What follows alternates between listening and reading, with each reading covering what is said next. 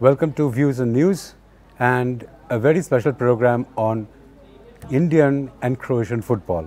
It's not often that Croatian football and Indian football are mentioned in the same breath, but this time there is a possibility that a whole lot of Indian kids could start playing football in Croatia, and maybe some Croatian kids could be playing football in India. Let's see, we have with us today two senior officials from the club NK Istra, or FC Croatia, a professional football club from Pula, currently playing in the Croatian First Division League. We all know the level of football that Croatia plays. They finished third in the 1998 FIFA World Cup in France and runner-up in the 2018 in Russia, correct? The country has given the world famous footballers like Davor Šuker, Ivan Perisic, Robert Prozinecki, Slaven Bilic, Mario Stanic and many more. These two officials are Mr. Branko Devide Vinceti and Mr. Darko Podnar. They are the President and Managing Director and Director Institutional Affairs of Istra respectively. They are in India on an invitation from Indo-Europe Sports Leisure Council, an organization associated with the Ministry of Corporate Affairs, New Delhi. They are here to promote football at the grassroots level, teaching students in the 13 to 23 age group. We also have with us Mr. Wasim Alvi from Europe Sports Leisure Council. He is the main initiator of this program. I will ask him some more details about this exciting opportunity. Welcome to you all. Thank you very much. First, I'd like to say that you are a country of extraordinary footballing talent. I mean, you have been the extraordinary people of football who have come up from the very small portion and shocked the entire world. Now, how is it that you have associated with India? Have you any idea about Indian football before this? Yes, of course. We know India first of all for the cricket. Cricket is the most popular sport in India. However, since India has a very big population, we can feel that there are also big talents in football. So our intention is to give our knowledge we have in Croatia to young Indian players, so they could develop their football skills. And as you mentioned, in that moment, maybe be able to play European competitions, either in Croatia or in other European places. Now, there was, of course, an Indian player who recently went to Croatia. His name is Sandesh Jingan. Yes. He went to a club called HNK Sibenik. Yeah. Now, he couldn't play. The logic behind it was, I think, which also everybody thinks, that physically, he's a very good player, but he was 28, number one. Number two, physically he may not have been so good. He came back with a sort of calf injury. Now, what do you think, before we go into the further things, what do you think is lacking, if you've known a little bit? And I would also like to take Mr. Alvi's help in this, or anyone if you can answer. What do you think is lacking? Well, we believe that for a player of any nation to be able to play in Croatia, you need to be fully physically fit, and that is not possible to reach in a couple of weeks or a couple of months. That's why we have joined this cooperation on a grassroots level. It is very important for the kids and young players to start as early as possible, to start getting the appropriate fitness level and tactical and technical skills to be able to play in the Croatian league, which is developing very fast and has been recognized right now in Europe as one of the leagues where we play the fastest game of football. So we know about the player that played in Šibenik. Unfortunately, he was injured after he arrived to Croatia. That was very unfortunate because we were really interesting to see how he would perform on the national team level. And unfortunately, he needed to return from the club back to India. We hope that we will be able to locate appropriate Indian talents, which will be coming soon to Croatia to join our coaches and our players in the academy, and then to assess their current level and allow them to develop in the right way for one day to play either in Croatia or one of the European countries which would be appropriate for them. Now, there are two questions that follow. Either one you can answer. It is, he did not play any match. He got injured. What could be the reason for a player getting injured without having played any match? Is there some flaw in our training? That's what you found. Secondly, if you are training 13 to 23s over here, what would you like to put in them that would prevent something like this from happening? Well, we don't know what exactly happened in the other club. It was not our club, so we don't know what happened in the training process. Croatian football is being played on the hybrid pitches, very extremely fast and are different from the natural team pitches, which could have attributed to a possible injury after the arrival to Croatia.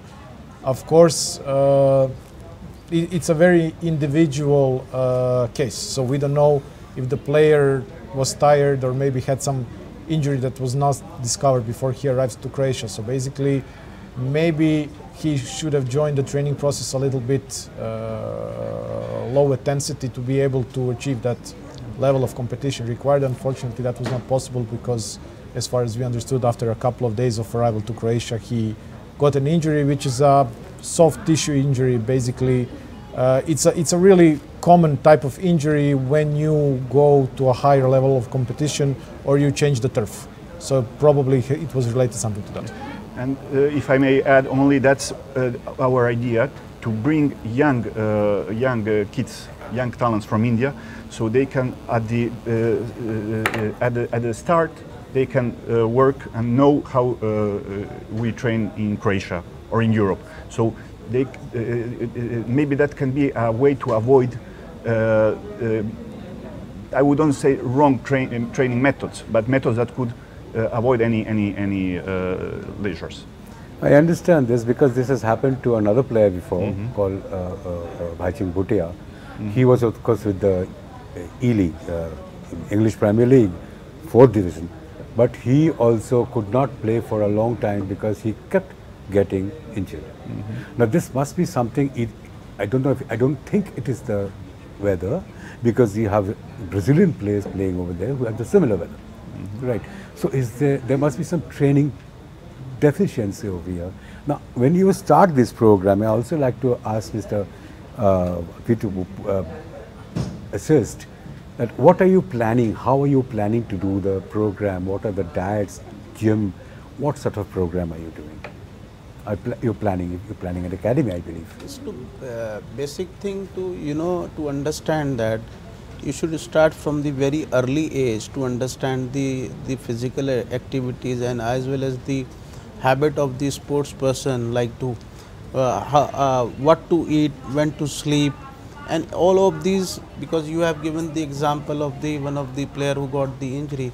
So if we want to prevent in such kind of injuries or not to be happen in the future, so we have to adopt this training module from the early stage of the age, and you can conclude this all in your training program, in football training program. Okay, about the academy that you all are planning, will this be a residential academy or will it be a day? Yeah, it will be.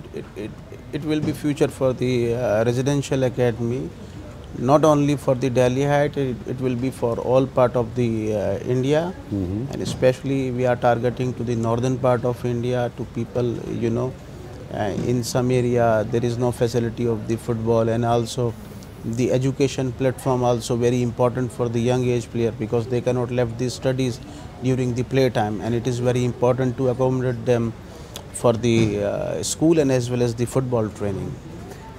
In this, can I ask you, anybody to answer, what is the general pattern of an academy in Croatia? What happens? Are they residential? What about their studies? What kind of facilities do you provide? Well, the clubs of the top tier football in Croatia have residential academies. All of them continue the education in the high school. So basically most of the players that reach the U21 level are finishing the high school as well. Unfortunately, university studies is the choice of the individual player in Croatia. So basically we always encourage the players to continue with the education because you never know how the sports career will develop. Unfortunately, the professional sport in Croatia is very demanding, so sometimes it is not possible for all of them to continue with the educational programs. However, there are cases of top tier players that have finished most demanding law schools and economy schools in Croatia. So basically, we always encourage, but it's an individual choice. Yeah, that's extraordinary, but I think that's the problem you will face over here, in that in India, in any family, education is number one. Number two is sports or anything else. Any activity is number two. Education is number one. So parents, guardians, they will force the students to study first. So it will be very difficult for you to take them out of studies, and the guardians, and if you tell the guardians, look, they have an option that they may not study but have a good career in sports as well. It has come into athletics, it has come into cricket. In football it hasn't. Even cricket, believe me, guardians say that okay, if you are playing very good cricket and if you don't study, just complete school. That's it. It doesn't matter because you'll be earning enough money. That situation has not come in football in our country. Now that is the way people were looking at it, but at this point of time it has not come. So how are you looking at it to organizing funds wise, you know, everything wise? Can you give me an idea of? Yes, it is very important to understand, you know, taking football with the education, and like in India, like you said, correct, if you are playing cricket, that the parents is not worrying about the studies. That's why we conclude and we sign the agreement also with the University of Pula.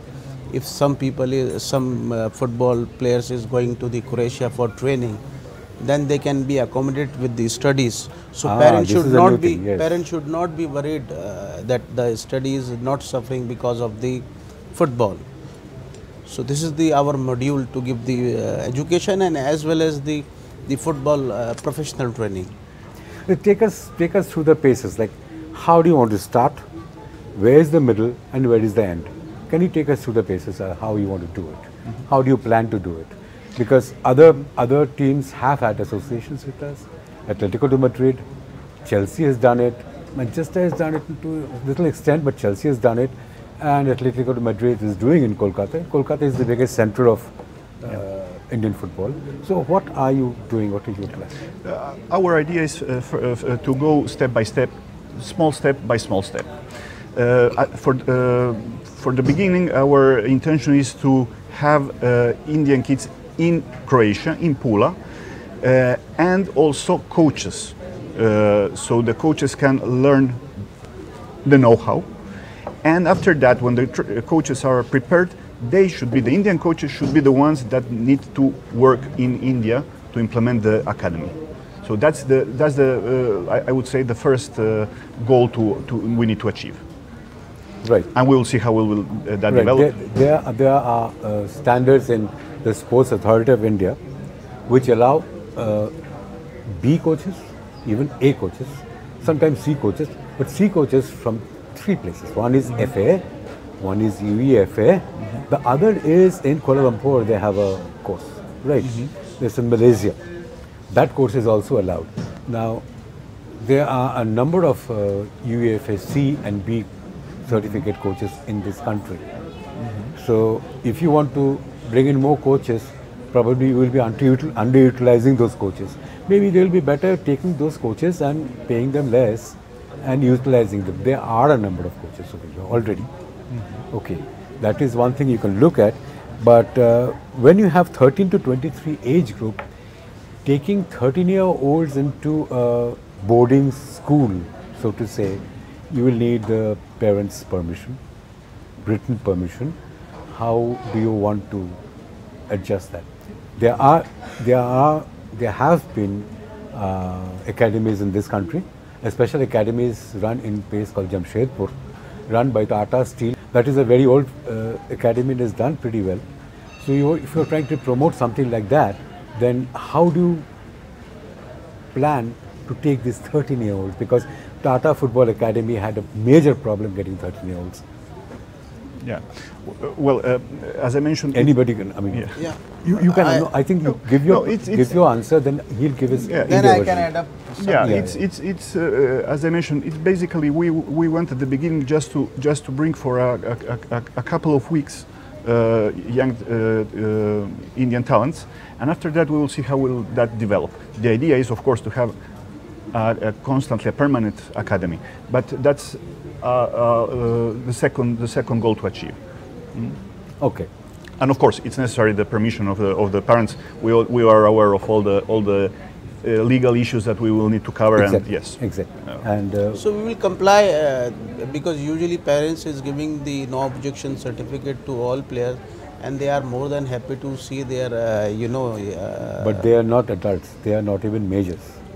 Yes, but the young boys are going, and if they are playing professionally, then you need a parent to be accompanying with the children. This is the FIFA guideline actually. What about girls? Well, NK Istra has 3 teams of girls. From the next year we will even have a senior team, which is required by UEFA from the next season in Croatia for a Premier League club to also must have a female team. So we are working with the 3 category of girls, which are very successful in Croatia. So of course we are always open to any talented player, whether it's a girl or a boy, to come to Croatia to join either the female team or the boy team to see how they would play on the level of Croatian football. But this academy will not have girls? That is the question for our Indian partners. That has not been decided yet, I think. It is not concluded, but we are trying to get the under 18 age, the national team player, who, because this is the right time, they need a professional training module. Right, because what happened is India, especially Bengal, used to have a standard league of girls football. The league went off because of lack of money. Nobody wanted to sponsor girls football. India was starting a national league for football. It's still not started because the sponsors that are not there. But there's a lot of talent in the northeast of the country, like Manipur, and also in Bengal. There is a huge amount of women footballers ready to play. So I think if you look at it a little bigger way, women footballers are very strong in India. There are plenty of women footballers in India. And at that age, like 13, 14, and at that age, it is a possibility if you can look at it.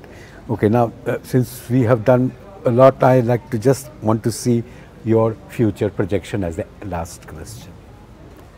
All of you, the future projection one on all of you of this association. Where do you want to see it go? My aim and vision is to bring back the laurel of the country and bring back the 1948 time, to bring back Indian football at that stage. That's what our aim and object, which we are looking forward for a longer period. And for football is not for a year or a 6-month project. So we have to run for a longer period of time, and step by step we can explore the Kolkata and the other places by step. So this is our aim and object. That is his vision. So what is your vision? Basically, as you know, Croatia is a big football nation. So Croatia is among the 10th countries in the world that exports football players. So we have a huge know-how in sports, in football management, and creating and developing talents. So our idea is to bring that know-how to India, and taking in consideration the big population you have and the sport mentality you have, we think we can manage to be present in the Indian market with our football know-how. Excellent idea. Thank you so much for being with us. Thank you we hope so to much. interact Thank more you. with you. Have a good time and wish you all the best. Thank you very much. Thank you. Bye-bye. Thank you. You were listening to some very senior officials from a football club from a very respected football nation called Croatia, and you have heard what their vision is for India, especially for kids, Indian footballers who are kids, and how they can push ahead and get some footing in international football. We wish them all the best, and thank you for watching. This is APN News and this is Sujit Bhar from Views on News.